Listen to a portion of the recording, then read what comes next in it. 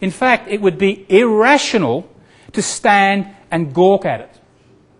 That's irrational, and in fact, that's panic. That's an example of panic. It's called behavioural inaction or negative panic. And you see this happening often, very often, in a lot of the aircraft disasters we've examined. You'll often see people frozen in their seats through panic. Right? They didn't know what to do. The situation was overwhelming and they didn't respond, whereas somebody sitting next to them did get out. Now that's an example of panic, but not the other thing. So please, whenever you see these situations, if you're ever involved, and I hope you never are involved, don't tell the media that you saw people panicking because they ran away. That's not what people are doing. When we talk about evacuation behaviours, there's actually a set of things we need to consider. We need to consider the configuration of the structure. How many exits are there? How wide are the exits? What's the travel distances and so on? These are important, but they're not the only thing that's important. And in fact, if you look at the old building codes, the weakness of the old building codes, in my opinion, was that they mainly focused on configuration when they were talking about evacuation.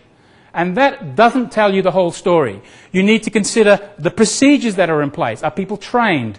Are there staff to direct people? How well are those people trained? What's the environment like? Will there be debris in the way? Will it be dark? Will there be smoke? And then you need to consider the behaviour of the people. And all of these things will interact and influence the behaviour of the people that are responding. And if you're going to try and understand evacuation behaviour, you need to understand this complex mixture of behaviours. And if you're going to try and develop computer models for evacuation, those computer models must try and represent these types of interacting behaviours. Now here's another example. This is a real security video of a fire in a little store. This is in the UK. This kid's going to come in, or one of these kids is going to come in here, not this chap, he's trying to divert attention. His mate's going to come in and he's going to set fire to the display here. And the game plan of these kids is, we'll set fire to this. Adults are really intelligent, so they'll run out of there as quickly as possible, and then they can steal all the sweeties. That was the game plan.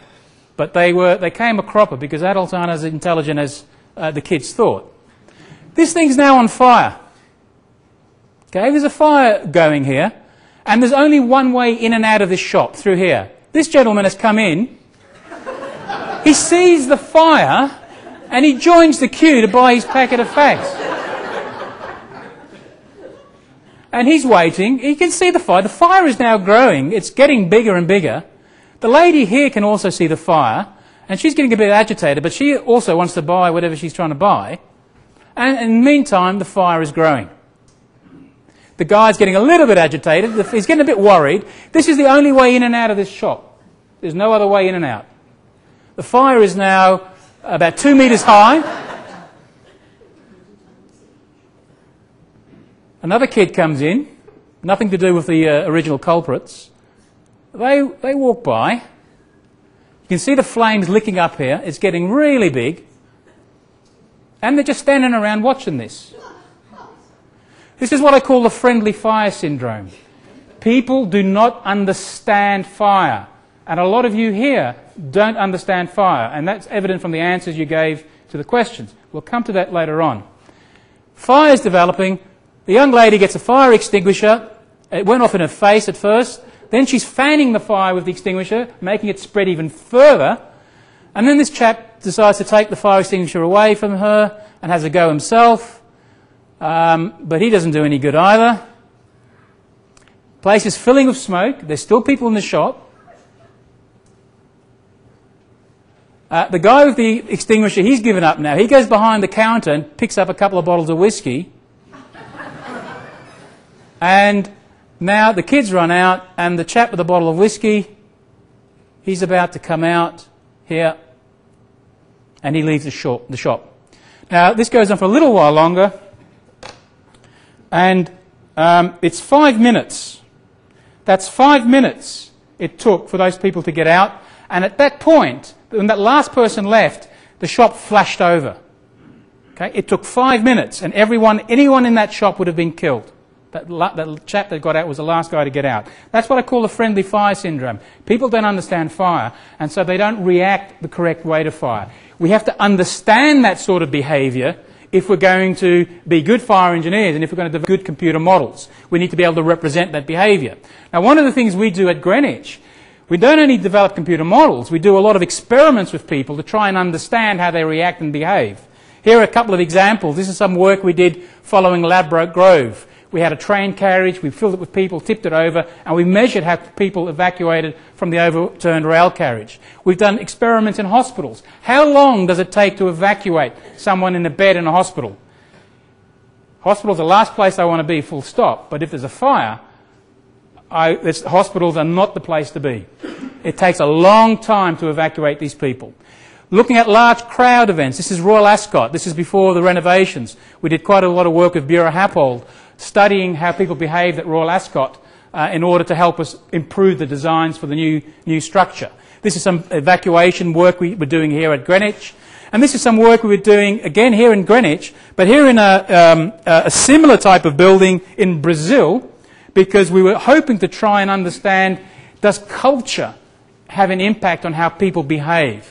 And so to do that, you have to make measurements of how people behave in different cultures. And here we're comparing the behaviour in Brazil and the United Kingdom. A couple more examples. This is some aircraft work we're doing with Airbus. We're measuring how people jump out of aircrafts onto evacuation slides.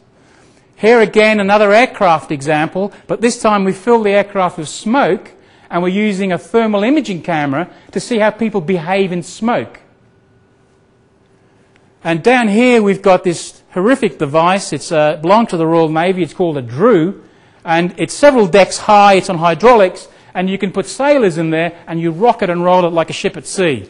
And we can make measurements of how people perform climbing ladders like this rope ladder here, climbing stairs and so on. We need to understand this because when you're doing a ship evacuation, it's likely that it's going to be in rough seas or some other type of rough condition. So we need to understand how these people, sailors, perform under these conditions if we're going to model this correctly. And finally, here's another example. This is some work we're doing in the United States looking at train evacuations. So we do lots of experiments and we make measurements to try and understand how people behave, but more importantly to try and quantify performance of people under these conditions so we can put that into our models.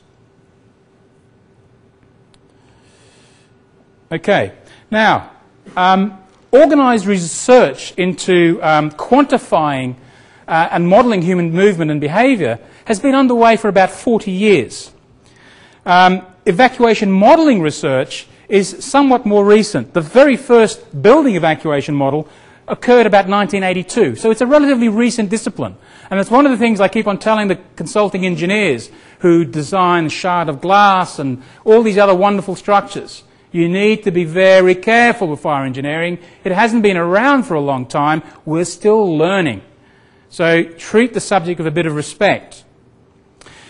When we look at the models, there are basically two types of models, two basic types of models. There's the so-called movement-only model, which I call ball-bearing models. And I want to give you an example of what a ball-bearing model is.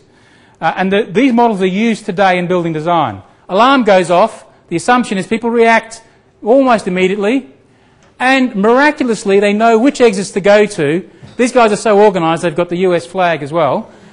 Very calm evacuation, and they miraculously know which exits to go to, just like ball bearings or billiard balls, and they all go where they're supposed to go. There are lots of models that do this, and these models are used today in designing structures, and in my opinion they're hopeless. People are not ball bearings. The more sophisticated type of model is the movement plus behaviour model. So you incorporate human behaviour in the computer models as well. And the most sophisticated of these are what I call adaptive behaviour models. Now, why is this important? Well, because people are not ball bearings. Here is another example from a security